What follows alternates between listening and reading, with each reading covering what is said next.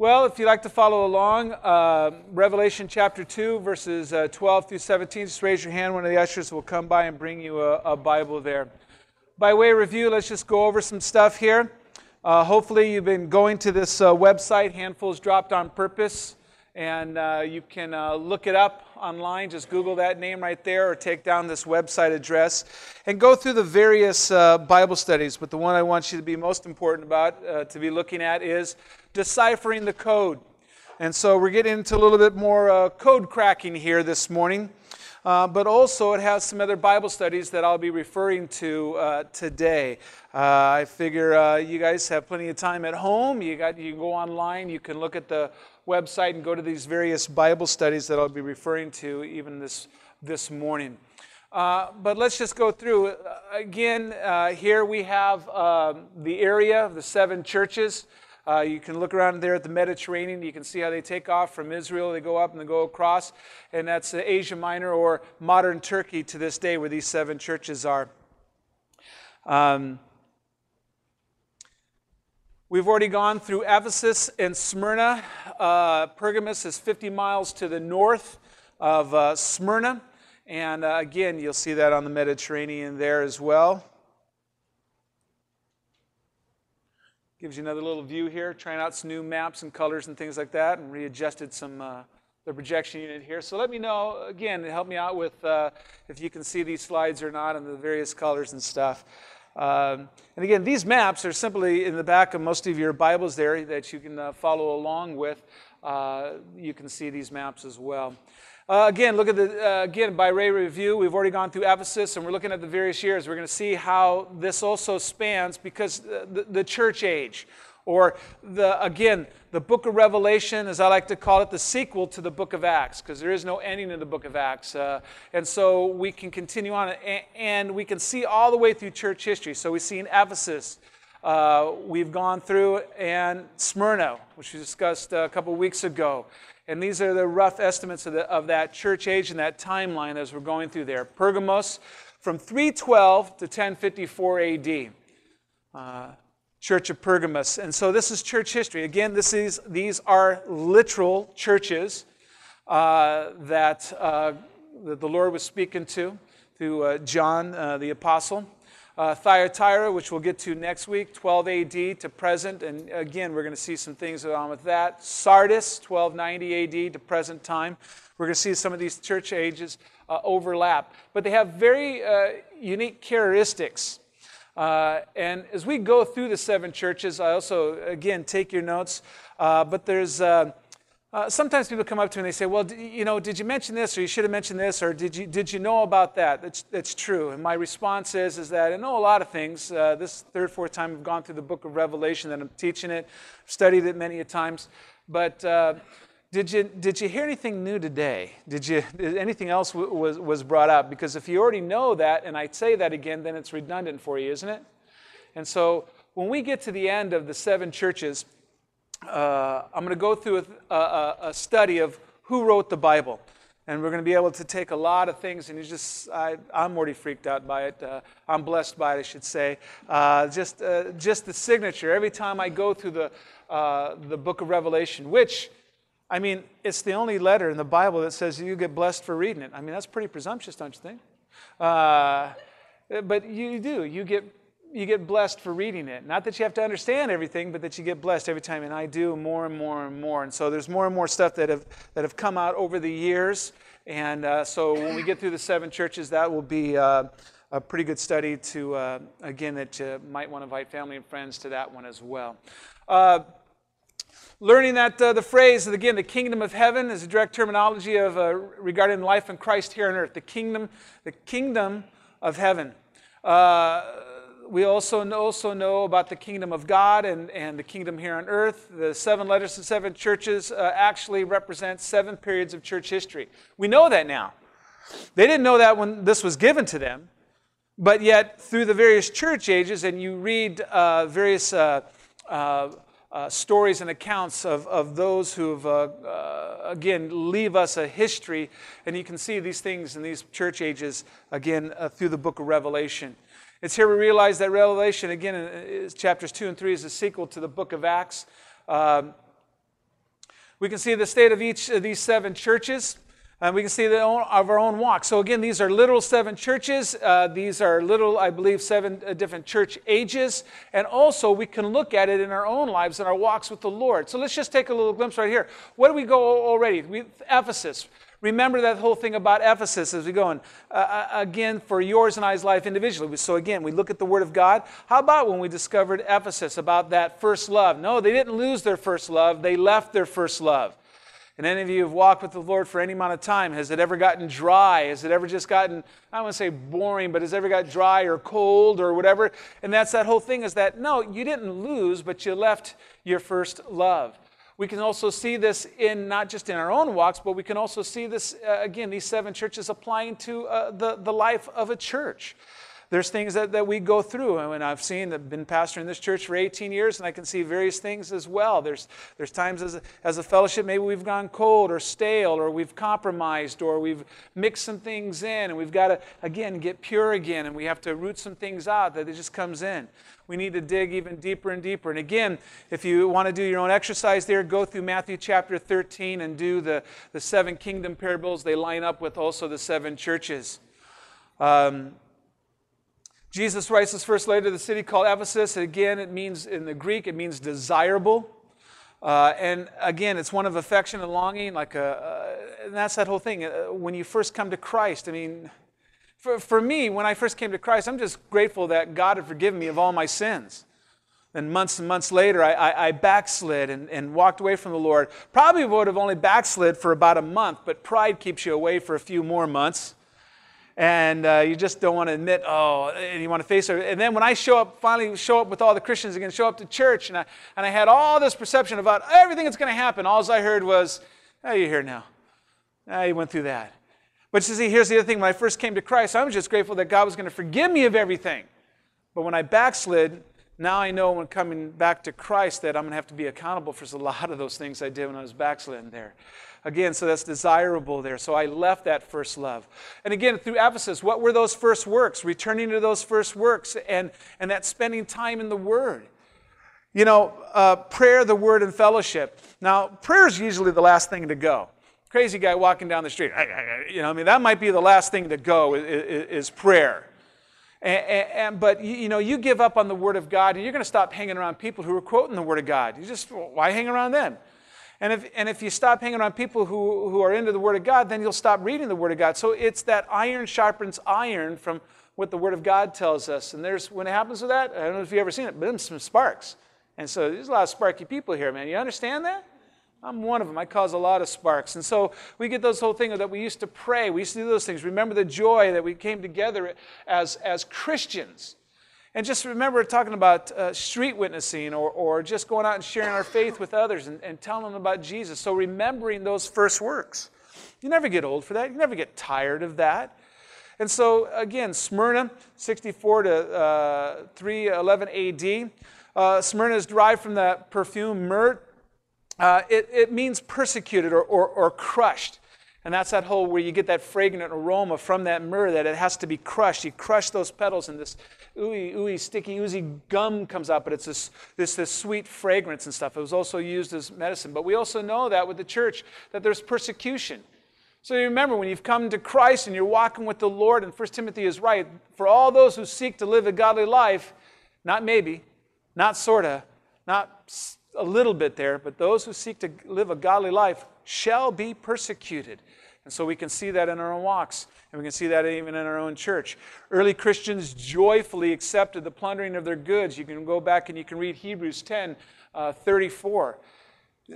And the writer of Hebrews is even telling us, and even here in Smyrna, the Lord's telling us, don't you remember what it was like when you willingly gave up all those things? I watched a guy who came to the Lord. He was a very wealthy businessman, and he just had a lot of money. And he knew that he wasn't going to take any of it with him, and so he used to just give it away. When he'd see ministry going on, or he'd see those things, or someone in need, man, he'd just give it. But I watched him over the years, from him pulling out wads of hundreds to maybe 50s, and then down to maybe just a few bucks if he would do that, because now he's got to start storing up for the future. And I watched his business just go down the tubes. I've watched people who've, again, they've grown, they've seen a little bit of persecution, they've been desirable, they've backslid, they've come back to the Lord, and we even see economics. A story of the guys, I'd like to see this painting one day. Some artist wants to do that, but it's this vision of, you see the man or woman of Christ in the armor of God, right? You see this man of God in the armor of God. He's got the helmet of salvation, the breastplate of righteousness, the shield of faith, the sword of the truth, feet prepared, shod with the gospel, their loins girded up, everything. And the devil just kept trying to attack him. Finally got to him. He went behind him and kicked the guy in the wallet, and he fell apart. You see, there's nothing covering that backside there, and if that's where your whole hope and your treasure is, and that's why the Word of God tells us where your treasure is, there your heart will be. Not where your heart is. Where's your treasure? Where's your treasure, folks? And so here, even today, it's a common form of persecution against Christians economically, holding some things up. As I shared with you last week or a couple weeks ago about the Coptic church, the Christians in Egypt and the persecution that they're going through. They've designed their own economy. They're recycling trash. No, they're already considered the offscouring, the refuse of society. So the pastor there and have gotten together with a lot of the other Christians there, and they go to the dumps and they recycle people's trash that no one wants to touch, and now they have an income. They have money. They're able to provide for one another and do those things. And so for us today, Pergamos, 312 to 1054 AD. Now, again, this is the third letter to the city, again, of Pergamos. The name Pergamos means of much marriage. Or more precisely, second marriage. And so again, we have desirable in Ephesus. We have persecuted or crushed in Smyrna. And now we have much marriage or second marriage. There's an implication here. These names aren't just, by happenstance. They denote a beginning marriage with Jesus, but another source of marital union. That's what's being signified here. It paints the beginning of the historic religion that would mix both Christianity and pagan ritual. Now again, when this was being written, when John's getting this revelation, when this is going on, he doesn't totally understand it. That's why I'm saying it's okay. You need to get blessed and you read God's Word, but John, who was even getting the revelation and was giving the Word of God to us, didn't quite understand it. This is total out of his realm. We can look back on history now and we can see the things that fit. That's the whole beautiful thing about prophecy. When it's foretold, and then when it comes to pass, you can go, oh, wow, look at that. That's why many people think that the Bible was written after the fact, was written after all these things, but that just isn't true.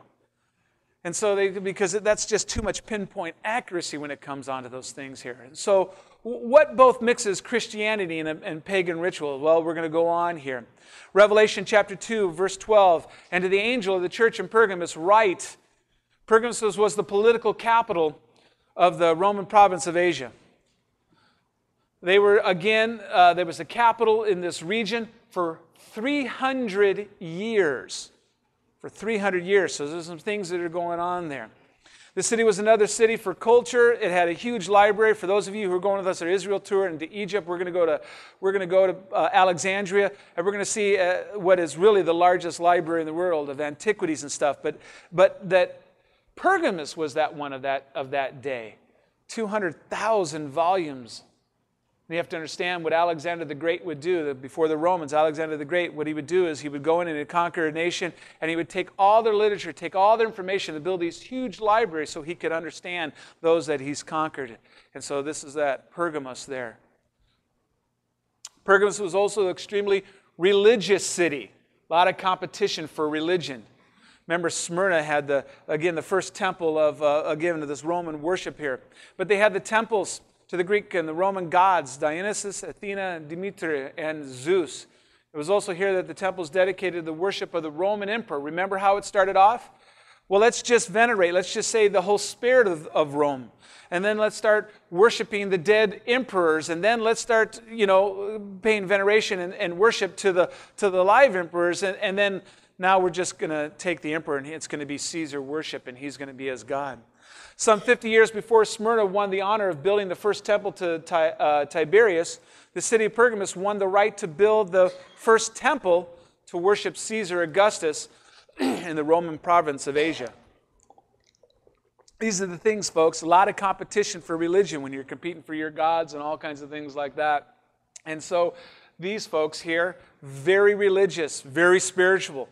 It was especially known as the center for worship of the deity known as Asaculopolis, or I don't know, it's that snake on the serpent pole, the serpent on the pole that it goes all the way back to Moses, but it goes back even further than that. There was a great medical school there, also a school of psychology, and don't get me going on that. But again, it's a representation of this serpent, God, healing, and knowledge. There was a medical school there, as I said, and because of the most famous temple to the Roman god of healing, the sick and the diseased would come there.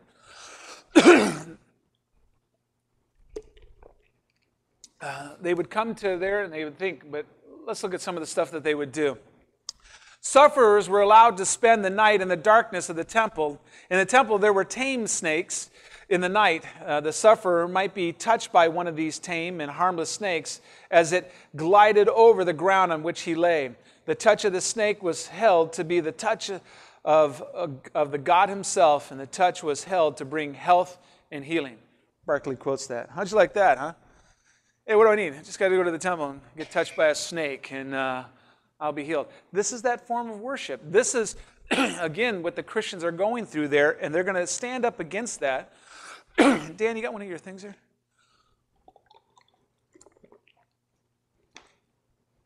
Sometimes I just give it all out during worship there, so I got nothing left there. Thank you. Oh, I got to unwrap it? Yeah. Man. Got to do everything around here. Verse 12, these things says he who has the sharp two-edged sword. Verse 12. And again, we go back to Revelation 1:16 and to 17 and 18, and there's an identification that Jesus makes of himself, and he's going to give this identification individually to each churches. And so this one, he brings out the sharp two-edged sword. The sharp two-edged sword, again, as we see back in verse 1:16, it's going to come out of his mouth here. And that this two-edged sword, the Christians in Pergamos are going to get it. They're going to be confronted by the Word of God. The description of the sword is a revelation, again, when it helps us associate it. They're going to feel the sharp two-edged sword. Remember what Hebrews 4:12 tells us, that the Word of God is sharper than a double-edged sword, able to divide between bone and marrow, soul and spirit, and able to judge the thoughts and intentions, the attitudes of the heart. I mean, that's how sharp it is. They're going to feel it. Remember, Jesus will have something to say to them. Verse 13, I know your works and where you dwell, where Satan's throne is. How'd you like that for a sign over your house? And you hold fast to my name and did not deny my faith, even in the days in which Antipas was my faithful martyr, who was killed among you, where Satan dwells. So, is that really where Satan dwells? Remember that Satan can only be in one place at one time. We know that he goes before the throne of God, and he's known as the accuser of the brethren and the sister. And he, again, continually brings accusations to the Lord about us. Jesus said to each church, and it's true of each of us, he knows our works, even if there isn't much to know, you'd think. He knows our works. Great, big, small, little, whatever they are. He knows these things. Remember, as we go through this, Jesus holds us. That's the other thing about, he holds the stars. He holds the churches. He holds you and I in his hands. I just get incredulous when people say, well, you know, I'm jumping out of the hand of God. The earth's his footstool. Have you watched the Summer Olympics? I think 7-8 feet, maybe at best, is the highest anyone can really jump. You really think you can get out of the hand of God? He just holds you up right there. I think of Shirley MacLaine and her writing on her book, Out on a Broken Limb, or whatever it's called, and she stands on the shores. This is how I grew up, by the way, folks. She'd stand on the shores there in Malibu and yell out, I am God! I am God! I am God! And can you imagine God in heaven? Just strolling, looking around. And he just hears it. He goes, hey, Gabriel, Michael, come on over here. What is that little grain of sand saying? I am God! Well, go figure there. He knows our works. He knows each and every one of us intimately. We'll continue on here. What does it mean that they lived where Satan's throne is? In many ways, Pergamos was a stronghold of Satan. of satanic power. Oh, I mean, there are temples there, there are altars there, much pagan worship in all the places there. So again, it was a demonic stronghold, as we could see there. And you hold fast to my name, despite the fact that they lived in such a difficult city. If you're taking notes, folks, because they lived in difficult cities, the Christians of Pergamos hold fast to their faith. They hold fast to his name, and they do not deny him. These are some good things here. And so they're in the midst of all this paganism. Remember, in any one of the temples, not that you just go to the one in Pergamos for healing, but every one of them dealt with immorality. Every one of them was some type of sexual act. So you would go to the temple and you would have sex with the temple prostitute, male, female, boy, girl, whatever, and even the animals into bestiality. That's how you worship. That's how you would express yourselves to your God and what you would have to do for them. And that they did not deny their faith. So here in our day and age, here in Minnesota, they claim to be Christians. And it's hard, there's a lot of mixing going on. How do you know? I remember going to a wedding. It was a mixed marriage, Catholic and Lutheran. And there was a lot of religion that was going on there. And so here's the thing. But you did not deny my faith. They're really going to stick out. And I don't know if we can really get in that mindset or if you've ever seen that, but Christians are really going to stick out. We know the ones in Smyrna were being persecuted and they were being economically withheld from jobs and money and everything that could happen that could give them a life of prosperity. In Smyrna, everyone was prospering, but again, the Christians here. So they did not deny their faith. It's always important to make sure, listen to this, it's always important to make sure that the faith we hold on to is the faith that belongs to Jesus. Not faith in faith. I've got faith. In what? I got faith. In what? It's one of the things, and Alcoholics Anonymous and Narcotics Anonymous and those who talk a lot on and on and on, all of them have these things about a higher power, and anything can be your higher power. And, I've gotten sober through AA, and there's been all those groups and stuff like that. Yeah, I like to get sober to the point to where you can truly understand the way, but to have a faith in faith, what is the outcome of your faith? The outcome of my faith in this podium is that it'll hold things up. The outcome of your faith in these chairs is that they don't collapse on you. Do you understand? What is the outcome of your faith in a doorknob? What is the outcome of your faith if you're higher power? What is our outcome of our faith in Jesus Christ is eternal life. It's that blessed hope. And it's that peace that goes by all understanding. Talking with a Christian here today, how do people do it when they go through the separations? When you think of the military that the troops put and provide for us. And they're gone. And we see here in Minnesota, the National Guard is one of the most heavily deployed units in the nation. And the separation, how do they do it without the Lord? Well, I was in the military, and they don't do it well. If you don't have, the ones who do have the Lord, it's hard for them on their own. But the ones who don't have the Lord, how do they go through all that? And it's just horrible. So you got to have a faith. You got to have a faith, but a faith that belongs to Jesus Christ. And so here, Antipas was my faithful martyr.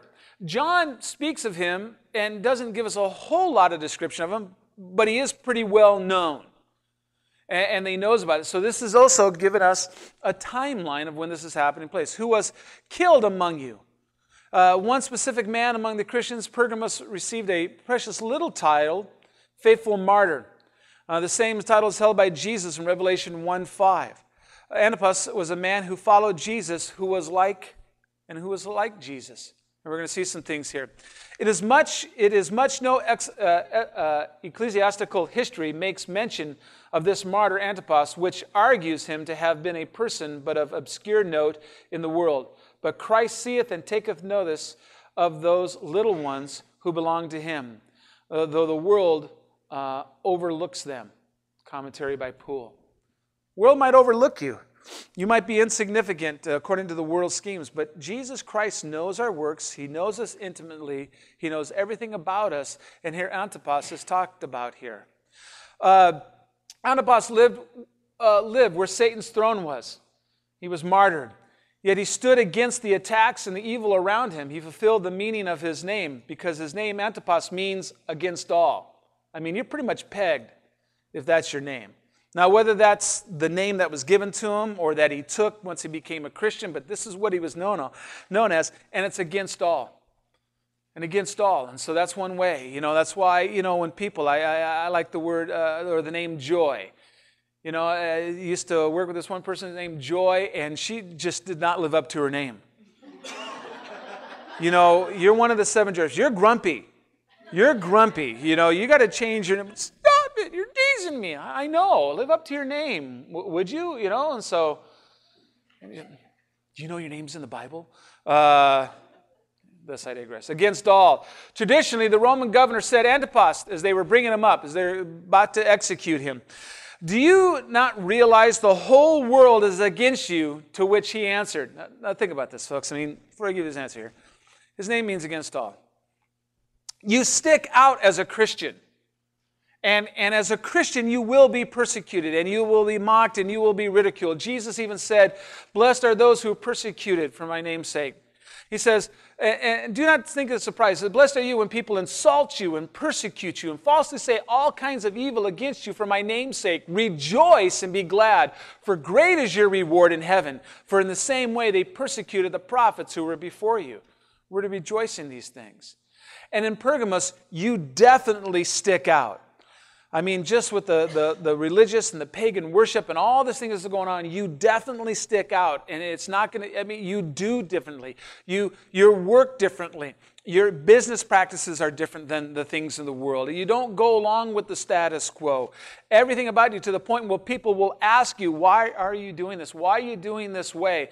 And so much so that I guess the conviction or whatever, they bring him, and it brings him certain death. He says, don't you know that the whole world is against you? His answer, then Antipas is against the whole world. Antipas is against the whole world. I'm against these things. When people would say, hey, chick, I was known to consume an adult beverage in my youth, and hey, let's go out drinking, and I become a Christian. Let's go out drinking, and I'd say, no, I don't have to anymore. What do you mean? Have to. Not like, oh no, I'm trying to cut back. No, I'm not tonight. But I made a point to make it a purposeful statement. Nothing happens a whole lot with me by random. I purposed in my heart to make this. I said, no, I don't have to do that anymore. And they're like, what do you mean? I said, well, you do, but I don't have to anymore. Drinking was a symptom. Drinking was never the issue in my life, even though I was a drunk. Some would say an alcoholic, but I'm telling you, it's not a disease. I chose to do that, but so the thing is that I said, no, I don't have to do it anymore. I've got peace that goes by all understanding. But you have to do that. You have no hope. I don't. Someone just simply asked me. Now, the world simply asked me. They weren't trying to be mean. That was just the way the world is. Hey, let's go out drinking tonight. Nope, don't have to. Well, I don't have to. Well, try not to. But I don't want to. I used to say it. I can quit drinking any time, man. I've done it 100 times. I do not have to drink. And no, you have to, because you have no hope. And so here, Antipas is against the whole world. If the world's against you, then I'm against the whole world. In classical Greek, martyrs never means a martyr in our sense of the term. It always means a witness. A martyrs was one who said, this is true, and I know it. It's not until New Testament times that martyrs ever means martyr, Barclay's commentary. You understand that? We think, sometimes you say, I'm just being a martyr here. That being persecuted and stuff like that. But the word martyr or martyrs in Greek means that this is true. This is so true that I'm going to die for it. Or I'm going to be persecuted for it. I know this is true. I know what it is, and I'm a witness. And that's what Antipas was. He was a witness to the truth. And that's how Christianity spreads, even to this day, folks. The personal witness, martyrdom, if it be, but martyrs, that I know this is true. The personal witness of every believer who witnesses this and shares it. So it isn't just going out witnessing, and I'm sharing my faith there, but you are a witness. You are an example. Good or bad, you're an example of something. You might be the only Bible someone ever reads. I don't know if you've ever heard that before, but you might be the only book someone reads. Are you the Bible or the satanic verses? And if you're left, and I say, look, do all that you can to preach the gospel. Whatever you have, by whatever means, do whatever you can to preach the gospel. And if last resort, and if it's absolutely necessary, use words. This is Antipas's life. He was different. And history tells us these things. And it lets us know of him. In 312 AD, the Emperor Constantine ended the mass persecution of Christians. So now for 300 years, Christianity, it means certain death. It's where they hid in the catacombs. They had secret signs. You might see the little fish on some people's cars and letting know their cars are saved or something. You see the little ichthys symbol as it is, and the IOXOIE in the fish. We call it the ichthys, whatever. And it means Jesus Christ, Son of God, Savior. Those are the first letters of each word that says those things. And that's that whole symbolism. But it would get to the point where you would meet another person and you would kind of sense they're a Christian, and then you would maybe draw half that fish symbol on the dirt or something like that, and they would finish it over. Or you would put your sandals in such a way at your door, and it was just insider lingo. The Christians would know who the Christians were, and they could fellowship with one another. They're being persecuted. And the personal witness and the body of Christ and the church of Jesus Christ is growing and growing and growing, because it is said that the blood of the martyrs was the seed of the church. The blood of the martyrs is the seed of the church. So Satan tries another plan now. Persecution's not working. It's not stopping it. So let's do something else, and this is where we get to this. Much marriage or second marriage entwined here. Instead of the opening, instead of opening and the canonizing of Scripture, the Bible for all to read, Constantine closes it, and he does this whole Nicene Creed. He gets this whole council together. He starts getting all these other bishops. Now remember, there's an east and a west. It wasn't the Roman Empire as we know it today. But there was an east and a west, and they're fighting with Constantinople, whatever, they're in Turkey. Very good, excellent. All right. And so he's fighting so here they are in the east and the west, and they're they're fighting there. And so what's happening is now Constantine is having a battle. We'll get on here in a little bit here. There's a shift in theology when this comes on as well. Because up until this time, what are they waiting for? The blessed hope. I want to give you the roots, again, where it comes back to where people give up on the whole blessed hope, that they believe that the kingdom of heaven is now. So he gets all these bishops, he gets all these, you can come out of the catacombs. Christianity is now in vogue. Because supposedly, the world will tell you, history will tell you, that Constantine became a Christian. And he Christianized the nation. And he made all of his Roman soldiers go through a water, and he sprinkled them with water and said, you're all baptized right now. One day you're a pagan, now you're all a Christian. And that's how it happened. And he sealed up the Scriptures, and he said, now we've got to have others who will interpret the Word, or not, they wouldn't even call it the Word of God, that's insider lingo, but the Bible there. They had the Word of God, but he started to get to all these things, and there was a shift in theology. Those who departed from its dictates were regarded as heretics. You and I would be considered heretics. You and I, because we believe in the God's Word. And so he sealed it up. In the West, Rome was being established as the throne of the Christian church. It was being established as a throne here, and so there was a fight going on. The East, which we get the Greek and the Russian and the European Orthodox. What happened is Constantine has this battle with Maximus, and there's this power struggle. And what they start to do is Constantine sets up, and he gets this bishop from Haifa, from Israel. Gets them from all over the lands, all over the Roman Empire there, and he gets them. And this one starts to, has this brand of Christianity that intermingles Babylonian pagan worship. Has this hodgepodge of Christianity, but he intermingles it. He makes him the pontiff. It's later where we're going to get the pope. But he makes him the high prefect, the high pontiff of the land there. And Constantine sets up a basilica there in Rome, and he wants to be buried in the center, in his sarcophagus there. He wants to be buried in the center, and he wants all the bodies of all the 12 apostles around him. So there's a great rush for relics. We got to find relics. We got to find relics. Now, the Romans have the apostle James's body, but the Eastern, or the Greek, Russian, Orthodox, European, they have the head of James.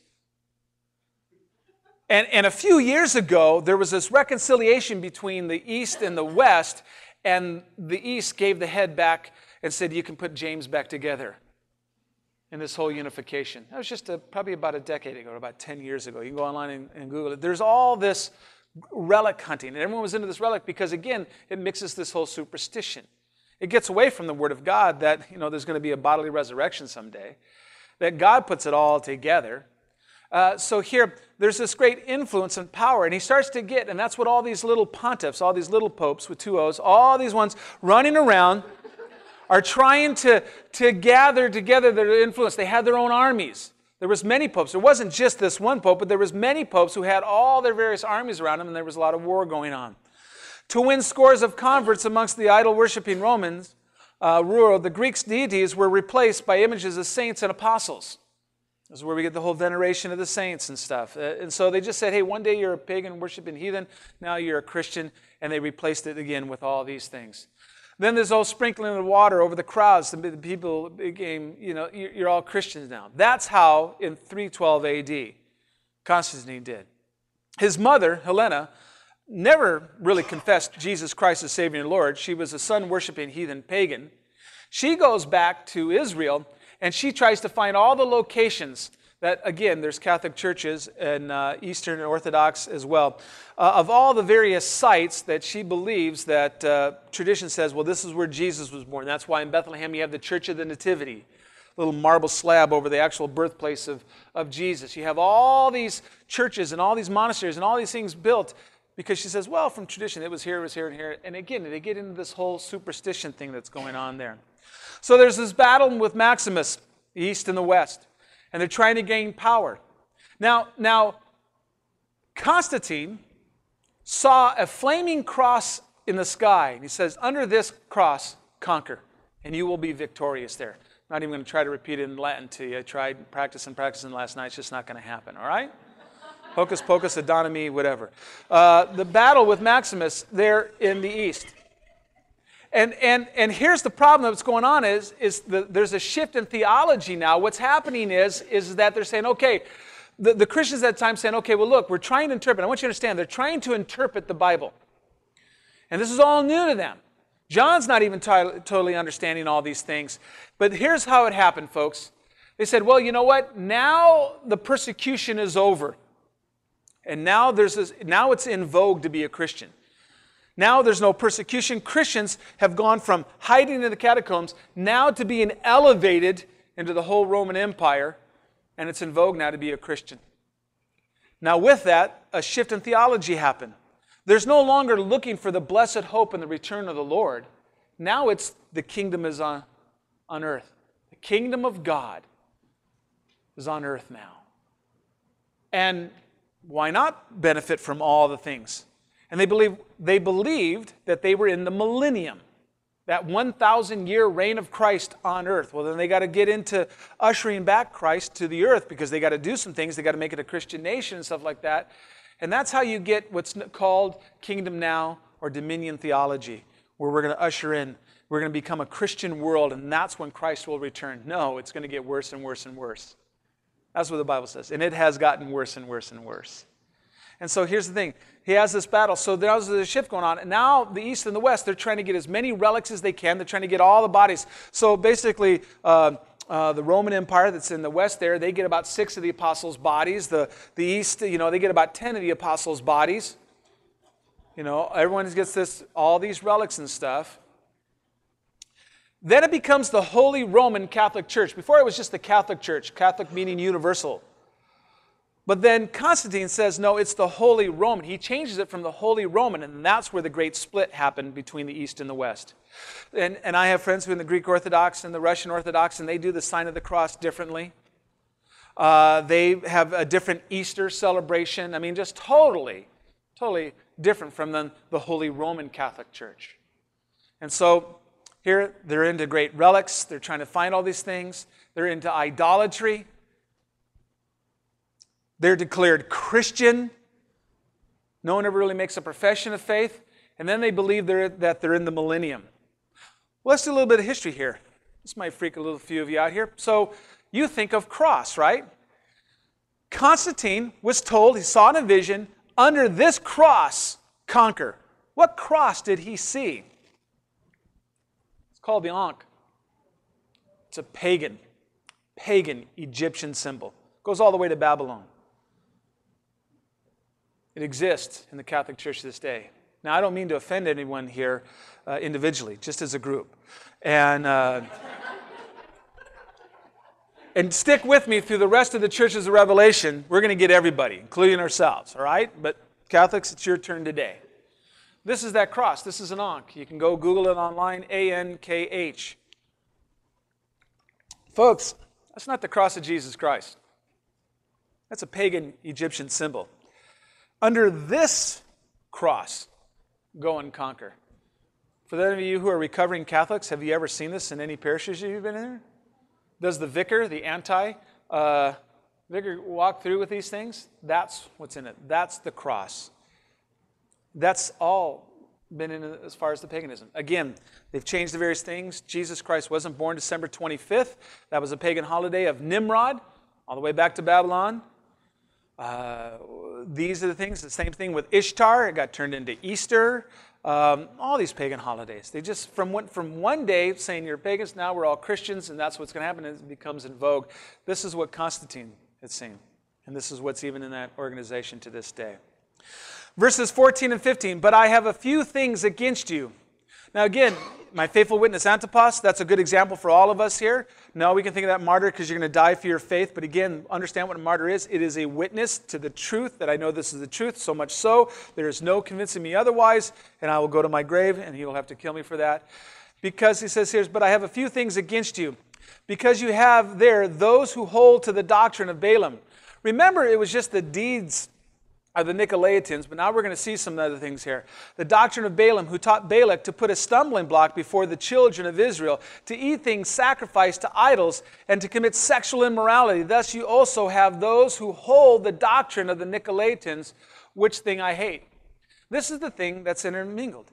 Nicolaus, it means conqueror or lord over, laitans, laity. This is where this whole laity comes from. You have this liturgy. You have these priests. You have these men who are over the regular peons of society. This is what Constantine started in his Roman Empire. This is how he held and kept the Word of God as that would be life and giving to everyone. And says, no, we're going to have the laity now, and they're going to be over the people. And the Christians had gone through the persecution, were accepting this and believing. Their shift in theology, now it's the kingdom of heaven now. And these are the things that he's trying to deal with here through this whole Nicolaitan here. He says, look, I have a few things against you. Christians in Pergamos were rightly praised for holding fast the name of Jesus Christ and keeping the faith, but at the same time, in their difficult environment, there's no excuse for the few things that Jesus had against them. Understand this. There's no excuse for the few things that, again, the compromise that would come in. Again, this whole priesthood that got started, that you had to go and you had to listen to a priest and you had to listen to your sins. This all started off. And by the way, you had to buy those indulgencies. You have those who hold to the doctrine of Balaam. You'll have to go back to Numbers and read what happened with Balaam. Balaam, not a Jew, but was a prophet, and went to Balak and said, look, I can't curse them. I can't damn them. I can't do that. But I can tell you what. I can tell you how you can get God to get mad at them. Go send your Moabite foxes down there and mingle with the guys there. And this took a while. It just wasn't a week. It took a while. And get them to marry and get them to, and those women will pull their hearts away from the Lord and they'll begin to worship paganism and all these things. And don't worry, God will do a number on them. And that's the whole thing. You got involved in that whole paganism and idolatry. He was a prototype of all corrupt teachings. And this is what was going on. This is the same things that you might see with the televangelists, the various other gurus of prosperity teaching and all this stuff, that you have to go through them and you got to come to them. They're the man or the woman of God. And they'll quote verses like, touch not the Lord's anointed. But I mean, we have God's revealed word here. We have God's revealed word, Numbers 22 and 24 and 31. You also have those who hold to the doctrine of the Nicolaitans. In other words, there's laity. There's a religious elite that's over them, and you've got to come to them for understanding. And that's how the Word of God was held for almost 1,000 years. Jesus praised the Ephesian church because they hated the deeds of the Nicolaitans. But now the Nicolaitans have also have their doctrine, and some among the Christians held the doctrine of the Nicolaitans. It's in the church now. What happened with Smyrna? You couldn't be a phony. This couldn't go on in Smyrna with persecution. You're being persecuted for your faith. That's the whole thing that happens with persecution. It purifies you. You have no room for anything else. Well, now the persecution is over. Satan's got his plan. He's going to give him rest. He's going to give him ease. And now it's in vogue to be a Christian. And now we're going to start getting intermarried here, or intermingled. And this is going to be the second marriage. What is the doctrine of the Nicolaitans? The name Nicolaus, again, the laity, the conquer the people. According to the ancient commentaries, the Nicolaitans also approved of immorality. They could do whatever they wanted. Because the knowledge you had to do is just go to the priest and say, so many Hails, Marys, and venerations of the various saints, which the day before they were pagan deity gods, and now you're saying, well, no, that's not Zeus, that's the Apostle Peter. That's not, Dionysus, that's no longer Mercury, that's the Apostle Paul. Remember Paul and Barnabas as they traveled through. Some people thought that Barnabas was Zeus and Paul was Mercury, and they began to worship, and they start slaughtering a cow, and Paul's saying, hey, I guess we're having a barbecue. Oh, wait a minute, no, that's pagan worship. No, we got to stop here. I'm a man just like you. You have those who are there, and then you have those who are also hold to that. What about all this tolerance? The rebuke is also against those in the church who allow them to continue. You have some of those there, and they hold to these things here. Hey, 1 Corinthians, if you're taking notes, 1 Corinthians chapter 5, verses 1 through 9. Paul rebukes the Corinthians because of their tolerance and their acceptance. He says, you have a man in your fellowship who's, incest. He's married his father's wife, his stepmother. And you said, oh, look, how tolerant are we? Aren't we? Isn't this great? We're very accepting. No, it's against the word of God. Kick him out. Turn him over to Satan for the destruction of his flesh so his soul may be preserved on the day of judgment. And then in 2 Corinthians, the guy comes back, and then the Corinthians, they say, right to Paul, what should we do? He says, if he wants back, if he's repented, bring him back. It's not a forever banishment. Just till he gets those things right. You're tolerant of these things. No, you need to be rebuked on those things. So Satan tried to accomplish his goals by using deception. First he used violence, persecution. Now he's using alliance. Verse 16, repent.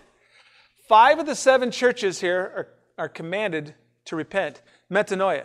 It means to make a U-turn on the road of life. Do 180-degree turn of what you're doing. You need to repent. Repent is a command that applies to the Christians, not only those first who come to Jesus. Again, for those who come to, not just when first time you come to him, but continually. You look at the Apostle Paul. 30, 40, 45 years in the ministry. He refers to himself early on as a sinner among sinners. 15, 20 years in the ministry, he refers to himself as the worst among sinners. 2 Timothy, he refers to himself as the chief among sinners. See, we have this idea that the more you walk with the Lord, the holier you get. The more that you walk with the Lord and the closer you get to the flame, you realize how much is being burned off. It's a continual cleansing process, Christian.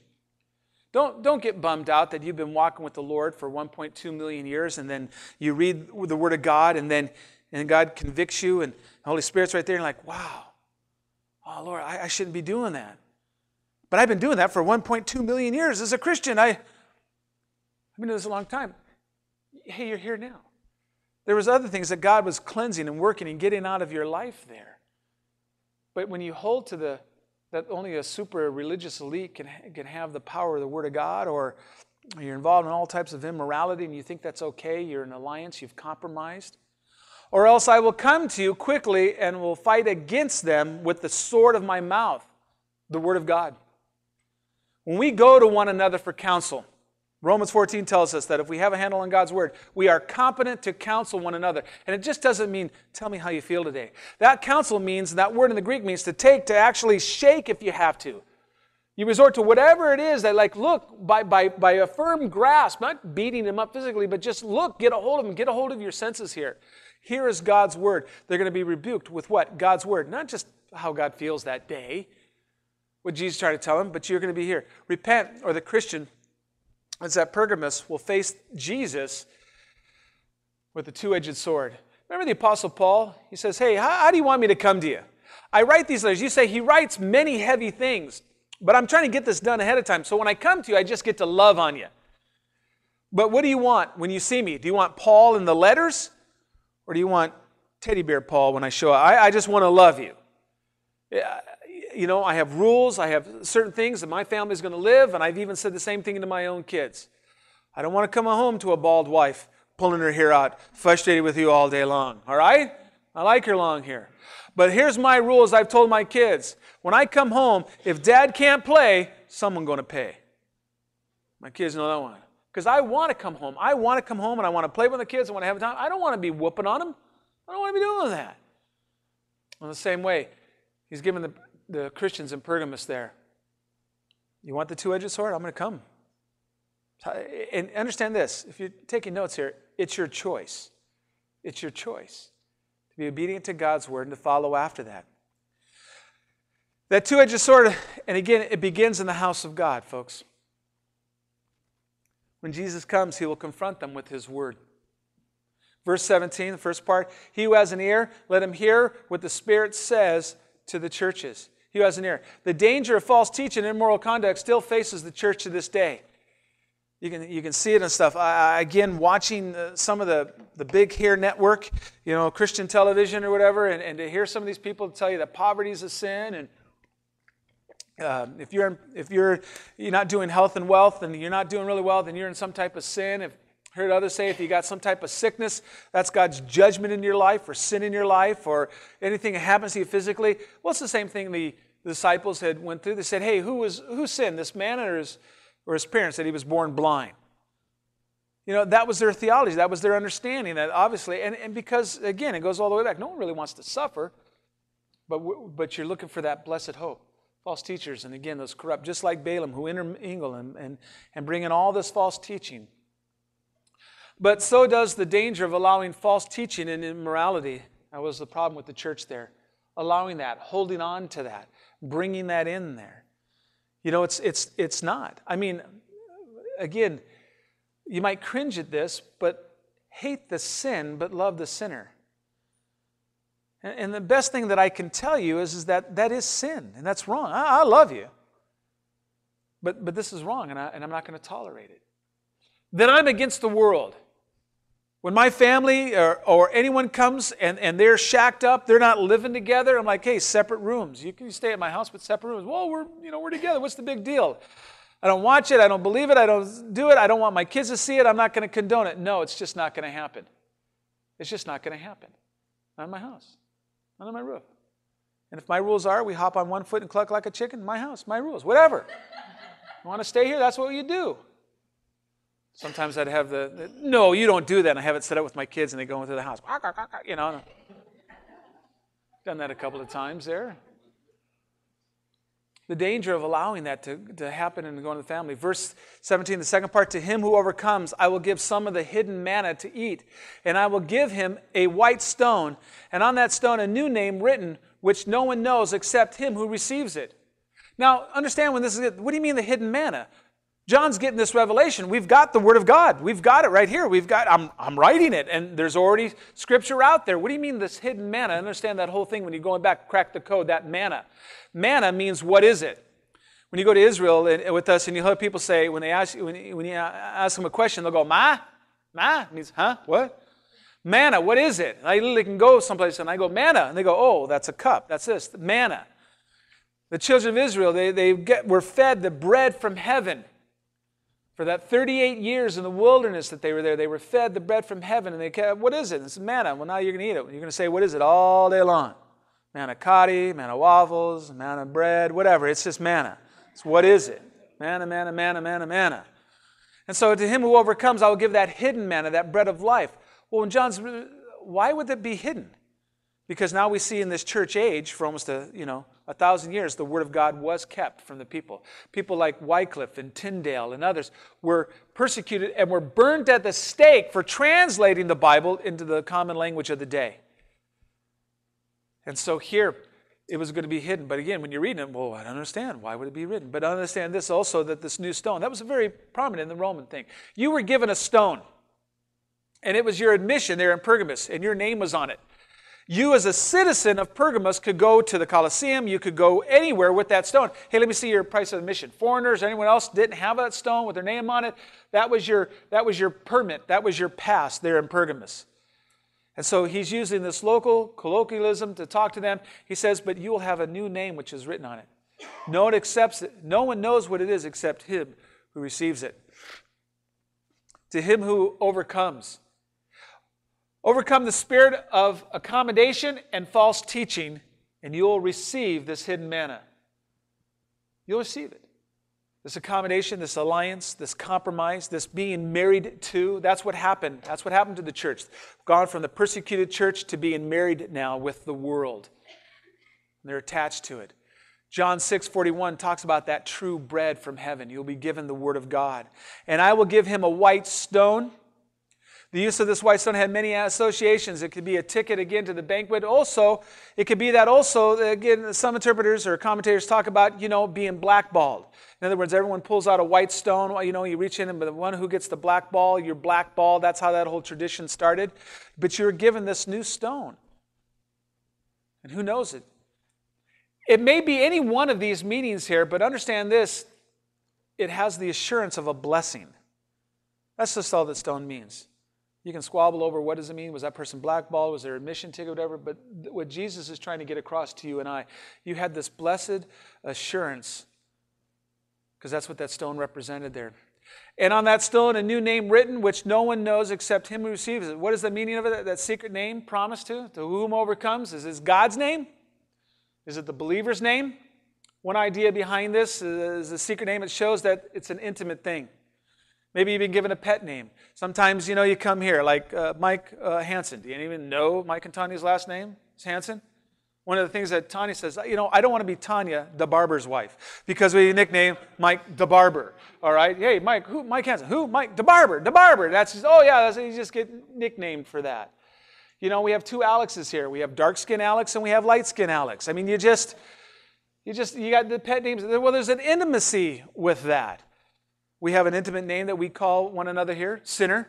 And sometimes people knew coming to the church like, hey, Sinner. Like, how do they know? How do you not know? I take it a little bit further. I call you a vomitous carnal flesh bag of pus. Try to interpret that, Susie.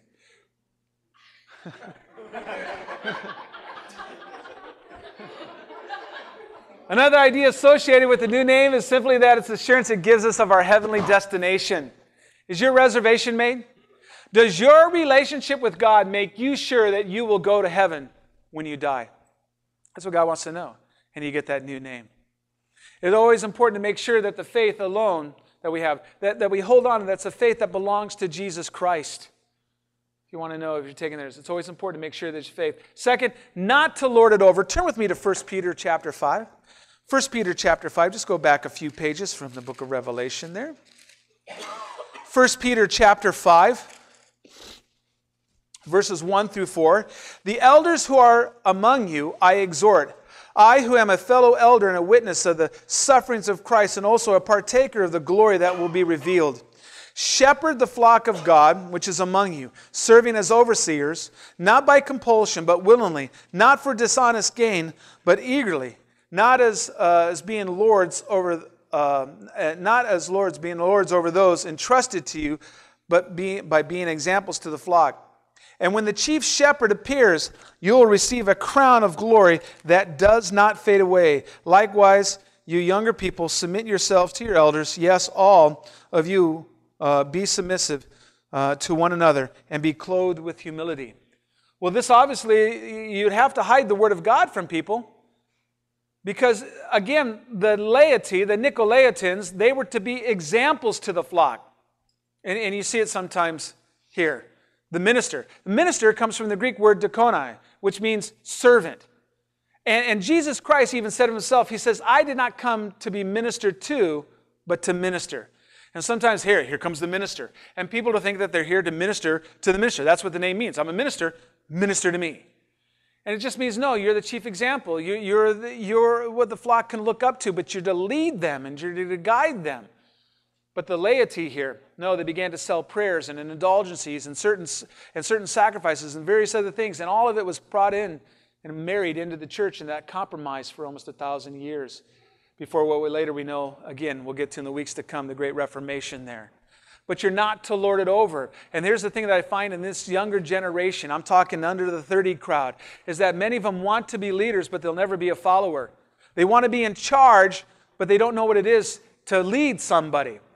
I see that, unfortunately, and I see that in some young military officers. They want to go in the military, and all they want to do is fun and games. And I'll talk to young military officers who've just graduated academies or whatever, and I said, what kind of leader are you going to be?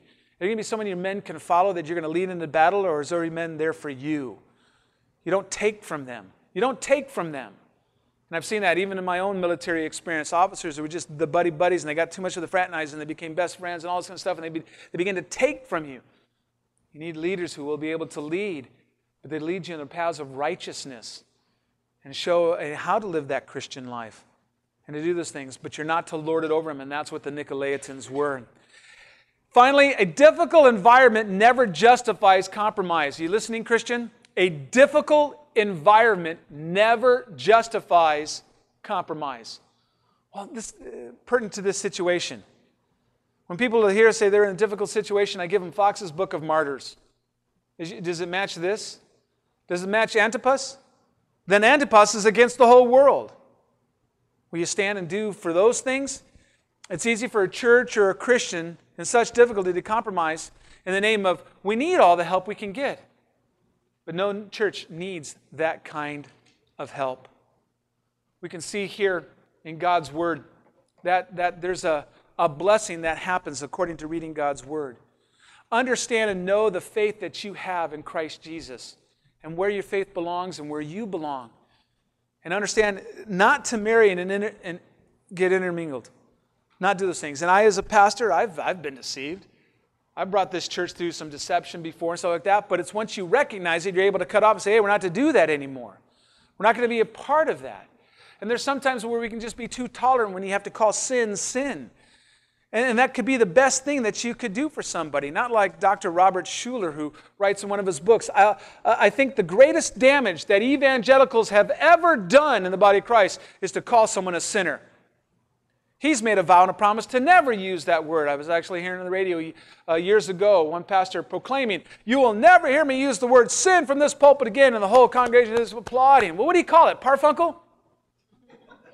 He said, hey, do you know what that is? That's... well, I can't use that word now. That might be maladaptive behavior. No, it's adultery. Well, you're really damaging your psyche and going against your positive self-mental image of yourself. I think you've been so open-minded, your brains have leaked out. It's sin. And it misses the mark that God has for you and I. Why would I allow... It's like Corey. Corey, why do you got two black eyes, Corey? He goes, well, I'll tell you what happened. You know Mrs. Jones during worship? Well, when she stood up, her pantyhose, her dress was stuck in her pantyhose. So I yanked the dress out. I didn't want her to be embarrassed. And she turned around and slugged me. Well, how'd you get the other black eye? Well, during one of the other songs, I thought she was so upset about it that I stuck her dress back in. You understand this, folks? It's a joke. It's a joke. We can, and that's the whole thing when it comes to confrontation, we think more about ourselves than the person we're confronting. Will that person like me? Will that person do this? What will they think of me? Think more of that person, that what they're doing once they find out. And think about your own walk.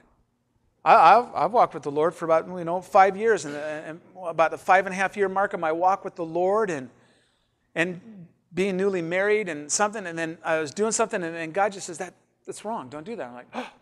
My first thought was, well, I've been doing this the whole time. And the conversation that I had in my heart and my mind was like, yeah, but now I'm telling you it's sin.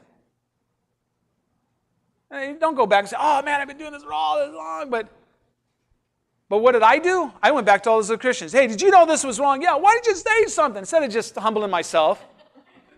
trying to get the spotlight off of me. Hey, why didn't you say something to me? Well, I don't ever want anyone ever to come back to me and say, why didn't you say something? I want to be as the Apostle Paul says, I have not shunned to give you the whole counsel of God's word. I have not shunned to give you the whole counsel. The blood of no one is upon my head, upon my hands. And let us not shun to give everyone the whole counsel of God's word. And finally, I mean, you get through all this persecution, you get through all these things, and you get to be blessed. How do you get blessed? I couldn't resist. Here's my granddaughter. I just love that, man. Yeah, I'll get him in now and then. All right, let's pray. Heavenly Father, thank you. Thank you for this day. And that, God, that we can grow, that we can understand that, Lord, we don't have to intermingle. We don't have to get married to the things of this world, but, Lord, that we can stay pure and we can stay separate and we can just rejoice in you. And that, God, that if there's any deception, there's any falsehood, if there's any corruption in our lives, Lord, then bring on the fire and bring the heat, bring the persecution and purify us, Lord. But Jesus, may we not, as a church, ever walk and get married to the things of this world. May we just be married to one another, Lord.